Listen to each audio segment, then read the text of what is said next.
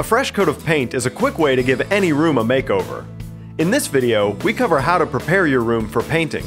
The first step is to clean up the area. This includes removing items from counters, moving furniture, taking pictures and mirrors off the walls, removing outlet covers, and repairing holes in the drywall. Also, remove any dust or cobwebs that may have accumulated in the area.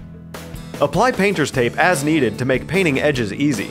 Make sure you also lay painter's tarps or old blankets to protect furniture and floorings. It's important to choose the right tools for the space.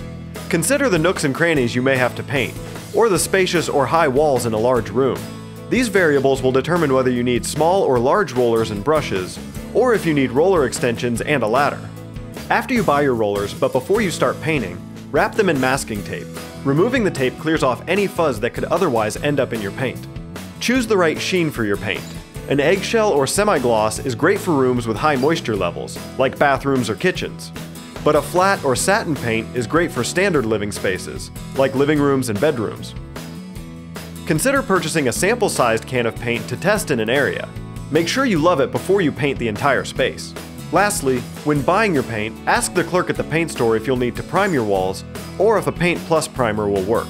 For tips on the painting process and other DIY projects, be sure to check out our other videos in our video library.